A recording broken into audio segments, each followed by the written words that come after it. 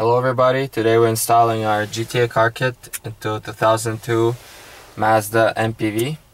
So we'll start off with what tools you'll need. You'll need some type of a clip removal tool or panel removal tool.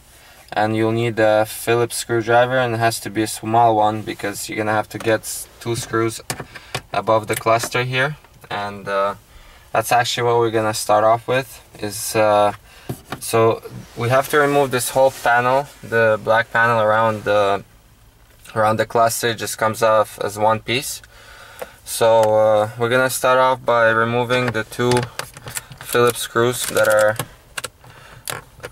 here. And that's pretty much the only 2 screws holding this panel in, and everything else is just clips. So if you're using a long screwdriver, it's not gonna work, but if you use the small one, then everything will be good and it will come out. So once you remove the 2 screws, you have to now use your panel removal tool. So we'll start off from this corner. We're gonna just get underneath here and work your way around.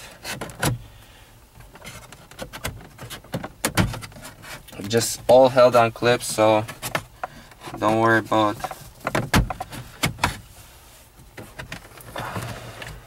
about breaking anything.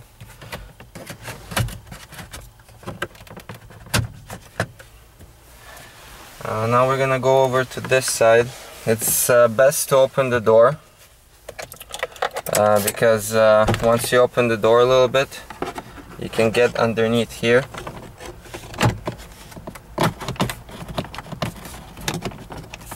And remove it there.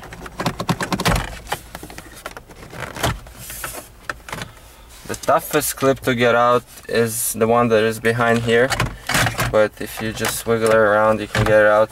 So now once it's loose, you have to make sure you either use your parking brake or keep your foot on the brake, because you have to put it to the ignition and move the lever all the way down. Make sure the car doesn't roll back, and we're gonna put the panel there and we're gonna put it back to park and turn off the car. So the next step, so once you remove the panel, now you can see what's holding the radio. There's 4 Phillips screws that are holding the radio. So 2 here and 2 more here. So that's what we're gonna do next. We're gonna go ahead and remove these 4 Phillips screws. So now that we removed the 4 Phillips screws, now the radio is ready to come out. So we're just gonna carefully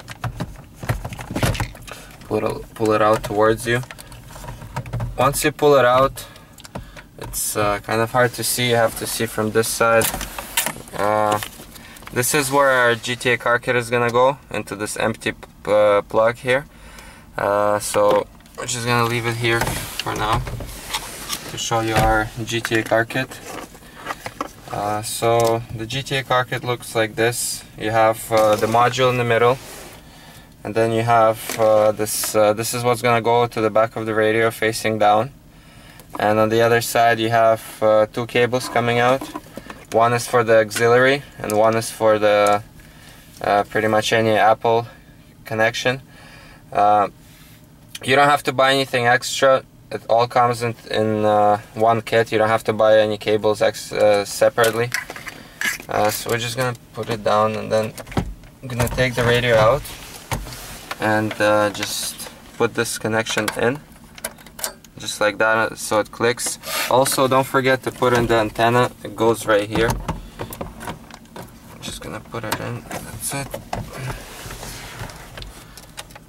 So once you plugged in the kit, it's pretty much it. You have a iPod integration. So we suggest you test everything. So we're just gonna put it to our first position of the ignition. So the radio turns on. We're gonna turn it on. So there's our radio, regular FM mode, and then you're gonna press your CD. If you press it one time, it's gonna be a regular CD player. If you press it one more time, it's gonna say CD CH, so basically means CD changer. So now the car thinks it has an external CD changer. So we're gonna take our Apple connection. We're gonna take our iPhone 4. Once you plug it in, it's gonna start charging, and gonna automatically start playing.